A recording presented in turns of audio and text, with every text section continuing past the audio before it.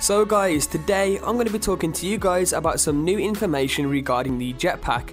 Now some new information has been found, or rather some new files have been found alongside the 1.13 update, and I'm going to be showing you all this information now, and it was all provided by a guy called Chrome X Mods. Now he made a great forum post about this a while back, stating that some new files were found in 1.12. He also showed you guys exactly where to look for this information yourself, just to prove to you guys that it wasn't fake. But the same thing has happened once again. Some new files for the Jetpack have actually been put into the game alongside the 1.13 update, and of course that begs the question, why do Rockstar keep adding Jetpack files into the game if there is going to be no Jetpack in the future? Of course, I'm not saying it's 100% confirmed that the Jetpack is coming, but it does seem odd that they keep adding these files into the game. And once again guys, before you do say it's fake, I'm going to be showing you exactly where you can look for this information yourself.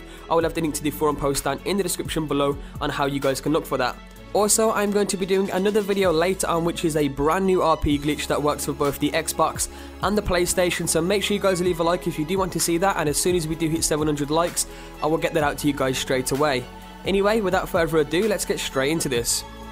So I'm going to start this off by taking you guys back to the 1.12 Jetpack files. I'm going to be reading a portion of the actual post itself, and it says, "Hey guys, so today while looking through and reversing the 1.12 XEX, which is the executable files for GTA 5, I found something very interesting. Now I know a lot of people are going to say it's deprecated and old, but I will stop you there as this actually hasn't appeared until 1.12. I found a string in the XEX called Jetpack. It hasn't been there at all until now, and here is proof." And he shows the 1.12 information. As you guys can see, he shows the previous executable files, which says dead, drunk and parachuting, and then when 1.12 executable files came in with the 1.12 update, it said dead, drunk, Jetpack and then parachuting. So basically the Jetpack file was added into the game alongside the 1.12 update, and once again the question is, why do Rockstar keep adding Jetpack files into the game if they're going to be doing nothing with it in the future? Now there was a bunch of other files that was added in with the 1.12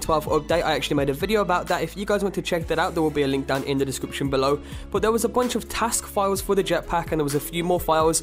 I'm gonna have a quick screenshot of some of the 1.12 files here on the screen right now, but I'm now going to be moving into the new 1.13 update files that have just been added into the game. And once again, if you guys want to check this out, a link to the forum post will be down in the description below.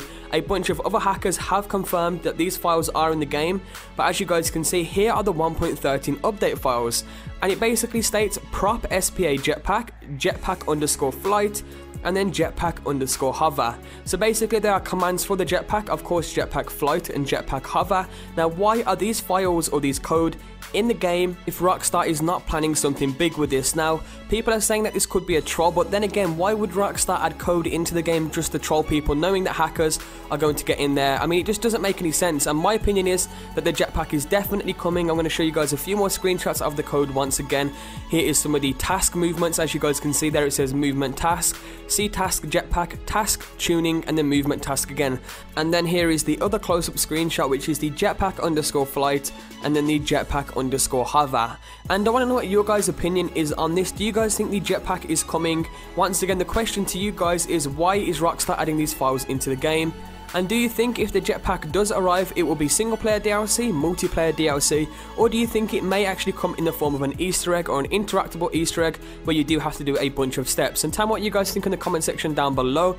And also, if you guys want to check these files for yourselves and you do know how to check the executable files for GTA 5, then you can go to this location right here and it will take you over to the Jetpack files. And also, if you do need any help looking for this, once again, the link to the forum post will be down in the description below. That forum post is great. It's a great community over there, guys. They are talking about all these new files, confirming it all, and it's a great place to actually check out in general. So make sure you check it out, and without further ado, I'm going to leave the commentary there. Also, like I did say at the start, guys, as soon as we do hit 700 likes on this video, I will be getting an RP glitch, a brand new one, out to you guys today. So make sure you leave a like if you do want to see that, and without further ado, I'm going to leave it there.